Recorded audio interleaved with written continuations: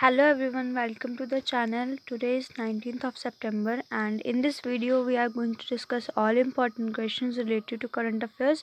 For PDF of this video, link is in the description. For PDF you can join us on Telegram. To join on Telegram you have to simply search GK current affairs regular essay and join.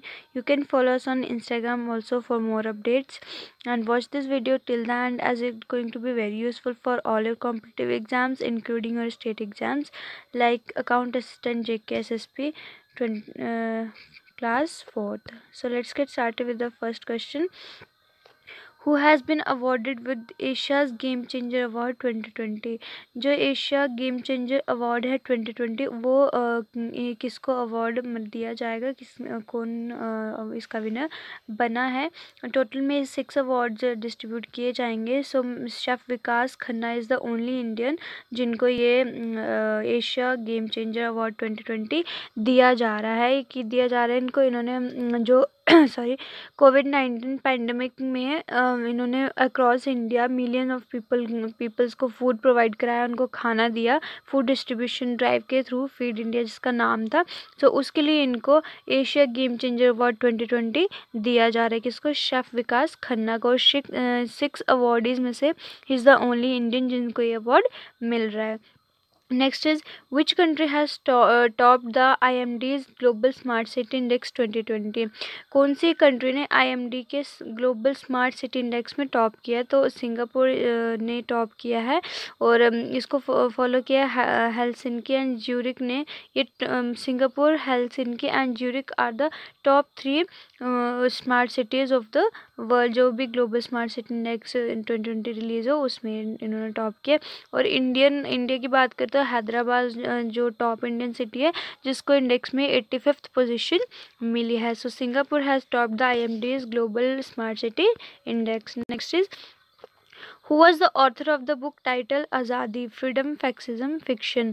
तो आज़ादी जो book है इसके author कौन है? सो Arundhati Roy was the author of the book title आज़ादी. इसको publish कौन करेगा? पेंगुइन बुक्स लिमिटेड जो है वो इस बुक को पब्लिश करेंगे. Next is on which day world bamboo day is observe? World bamboo day is observe. Bamboo इसको किसको? बांस को बोलते हैं. सो जो विश्व बांस दिवस है वो किस दिन ऑब्जर्व किया जाता है? 18 सितंबर को. इसकी थीम थी इस बार bamboo no. World bamboo organisation की बात करते हैं, हेडक्वार्टर्स है एंटवर्प बेल्जियम में, फाउंड हुआ था 2005 में एंड एग्जीक्यूटिव डायरेक्टर हैं सुसेन ल्यूकस. सो 18 सितंबर एवरी ईयर हम क्या वर्ल्ड बैम्बू डे जो है ऑब्जर्व करते हैं. Next is on which day world water monitoring day is observe? World water monitoring day is observe. आपको पता ही है वाटर हमारे ज़िंदा रहने के लिए मतलब हमें क्या लिविंग ऑर्गेनिजम्स का ज़िंदा रहने के लिए बहुत ज़रूरी है, बहुत इंपॉर्टेंट नेचुरल सोर्स है हमारा एक. बट ये क्या हो रहा है कि ह्यूमन एक्टिविटीज़ की ही वजह से दिन ब दिन डिप्लीट हो रहा है, पोल्यूट हो रहा है.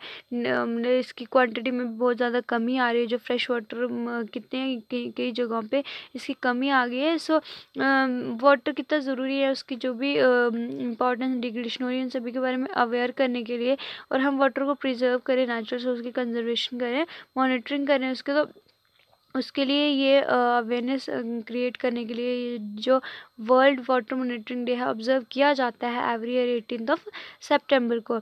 सो इस बार की थीम थी solve water. International water association है, उसके प्रेसिडेंट है डियान एक्रेस. हेडक्वार्टर्स है लंदन यूनाइटेड स्टेट्स में और फाउंड हुआ था 1998 में. ऐसे ही वाटर इन्वायरमेंटल फेडरेशन है, उसके प्रेसिडेंट जैकलिन ए जेरल.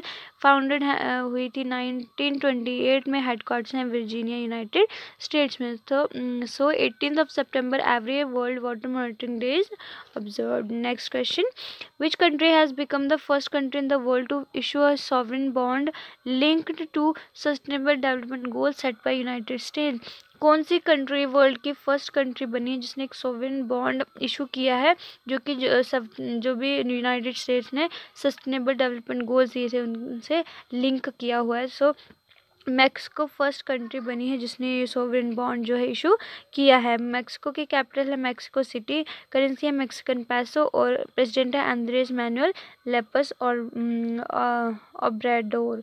सो ये क्या होगा, इशू क्रिएट करने से इनको जो मैक्सिकन गवर्नमेंट है उसको 3 एड्स मिलेंगे। एक तो उसकी जो बजट ट्रांसपेरेंसी है वो बढ़ेगी, उसके बाद जो भी वो सस्टेनेबल डेवलपमेंट में वो करते थे वो होगा, और डेवलपमेंट जो लोकल इंटरनेशनल कैपिटल मार्केट होंगे उसमें जो डेवलपमेंट में कंट्रीब्यूशन है वो इसकी बढ़ेगी। सो Mexico is the has become the first country in the world to issue sovereign bond link to sustainable development goal set bye set by United States nations. Next is, which organization has launched अपना घर dreams home loan scheme? अपना घर dreams home loan scheme किसने launch किया है? सो ये launch की है ICICI होम फाइनेंस ने। स्किल्ड लेबरर्स हो गए, जैसे इलेक्ट्रिशियन हो गए, मैकेनिक्स हो गए, पेंटर, ग्रॉसरी स्टोर ओनर्स हो गए, उनके लिए ये जो स्कीम है लॉन्च की गई है, जिनके पास किसी फॉर्मल फाइनेंशियल इंस्टीट्यूशन से लोन लेने के लिए प्रॉपर डॉक्यूमेंटेशन नहीं होती है, तो उनके लिए। और जो प्रधानमंत्री आवास योजना है उससे भी आप लिंक करके ये लोन ले सकते हैं। सो ये ICICI होम फाइनेंस ने अपना घर ड्रीम्स जो लोन स्कीम है ये स्टार्ट की है। Next is, according to UBS securities how much contraction will be there India's GDP in financial year 21? UBS securities जो कि एक चाइनीज़ इन्वेस्टमेंट बैंक है और ब्रोकरेज फर्म है, उसके अकॉर्डिंग इंडिया की GDP में कितनी कॉन्ट्रैक्शन होगी फाइनेंशियल ईयर 21 में? सो इट वाज 8.6%, और जो अर्लियर एस्टिमेशन थी वो 5.8% थी, जो बढ़ के कितनी होगी 8.6 हो गई है। सो ये है Chinese investment bank UBS securities की जो प्रिडिक्शन है, एस्टिमेट है वो।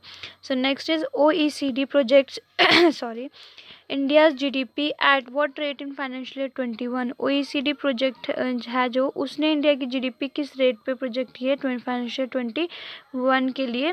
सो 10.2% इसने प्रोजेक्ट की है। प्रीवियस मतलब पहले वाली 16.7 थी। और OECD के हेडक्वार्टर्स की बात करें पेरिस फ्रांस में है। फाउंडेड थी 1961 में। सेक्रेटरी जनरल जोस एंजल जूरिया तो next question is, who sign Suresh Raina as it's brand ambassador? किसने सुरेश रैना को अपना ब्रांड एम्बेसडर बनाया है, साइन किया है? सो 9 स्टैक्स जो कि एक ऑनलाइन पोकर प्लेटफॉर्म है, उन्होंने सुरेश रैना को as it's brand ambassador appoint किया है। सो 9 स्टैक्स जो कि एक ऑनलाइन पोकर प्लेटफॉर्म है, इसको फाउंड किया सुधीर कामत, प्रतीक कुमार, ऋषभ माथुर ने 2017 में। सो सुरेश रैना को ब्रांड एम्बेसडर उसका अपॉइंट किया 9 स्टैक्स ने। सो ये क्वेश्चन आपसे कल पूछा गया था कि who has been appointed as executive director world bank? किसको एग्जीक्यूटिव डायरेक्टर वर्ल्ड बैंक का बनाया गया है? सो ये बनाया गया है राजेश खुल्लर को, जो कि प्रिंसिपल सेक्रेटरी हैं प्रेजेंटली मनोहर लाल खट्टर के। सो इनको बनाया गया है एग्जीक्यूटिव डायरेक्टर वर्ल्ड बैंक का। बाकी ऑप्शंस की बात करें तो समीर कुमार, ये इनको एग्जीक्यूटिव डायरेक्टर बनाया गया है ADB का। एंड